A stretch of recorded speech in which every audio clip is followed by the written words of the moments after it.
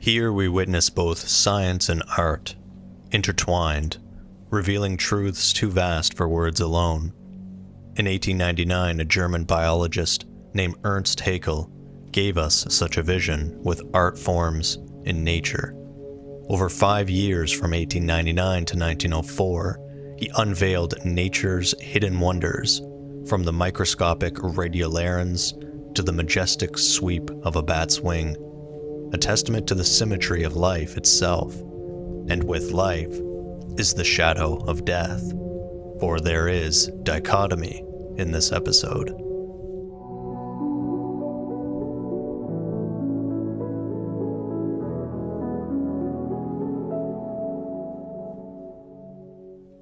Ernst Haeckel was a man torn between worlds.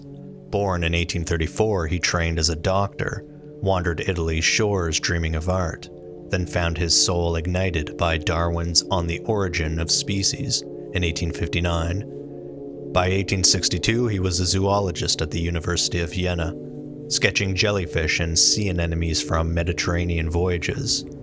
His hands guided by lithographer Adolf Giltsch, who turned these sketches into masterpieces, one of them being the Desmonema aniseth, a jellyfish named for his late wife, Anna Seth. These rippled into the world of art, feeding the Art Nouveau movement's hunger for nature's curves and flourishes. Figures like René Binet at the 1900 Paris Exposition, his Porte Monumentale echoing Haeckel's radiolarians. Binet's design was heavily influenced by natural forms. The decorative elements incorporated motifs resembling shell forms, vertebrae, and other organic structures, aligning with the Art Nouveau movement's emphasis on nature-inspired aesthetics. Or perhaps Émile Gallé, who masterfully infused his glass creations with the vitality of marine life, crafting pieces that seemed to pulse with the essence of sea anemones. An artistic marvel, lithographs and halftones that capture nature's rhythm, each line a model on order and chaos. Haeckel wasn't just an artist, he was also Darwin's champion in Germany, often called the German Darwin, along with being a marine biologist, philosopher, physician, and zoologist. His plates introduced new species like those radiolarians, confirmed accurate by modern microscopes.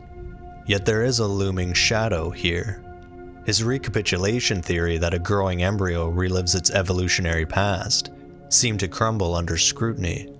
Along with the list of titles mentioned before, Haeckel was also a eugenicist, promoting hierarchical scientific racism, placing various races into categories ranging from civilized to doomed to extinction. It is argued that his works may have acted as a forerunner to Nazism. His views on race and eugenics, tied to those early 20th century ideologies, stain his legacy. Haeckel's work is a link between science and art, past and present, certainty and mystery. His impact on science extended well beyond his lifetime, and his legacy is recognized around the world in a variety of ways. In 1885, Haeckel was elected as a member of the American Philosophical Society, one of the most respected scholarly organizations in the United States. 2 decades later, in 1907, he was awarded the title of Excellency by Kaiser Wilhelm II, an honor rarely given to scientists. Just a year after that, he received the Darwin Wallace Medal from the Linnean Society of London, one of the highest accolades in evolutionary biology. Geographical landmarks also carry his name.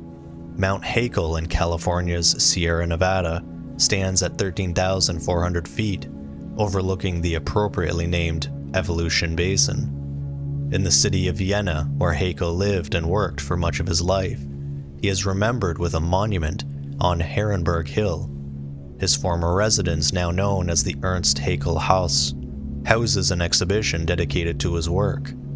Nearby, the Jena Phyletic Museum, which he founded, remains active in promoting evolutionary science and preserving his contributions. It's a curious feeling to uncover these details, behind a book that contains this level of artistic illustration? Would you have different views of these illustrations if they were prefaced by the author's perspectives and theories? Maybe that shift happened within this very episode, and no amount of accolades or achievements can clean the blemish of his writings. Yet this is the record we have regarding this publication and its author. Overall, the capture of nature here is unique. The natural world is a curious entity and could easily be considered the source of all true knowledge. She has her flaws and her own logic. She has no effect without cause, nor invention without necessity. Literary echoes of Da Vinci, Francis Bacon, and even Isaac Newton. So when viewing this publication, are we witness to mere patterns, or a glimpse into the mind of creation?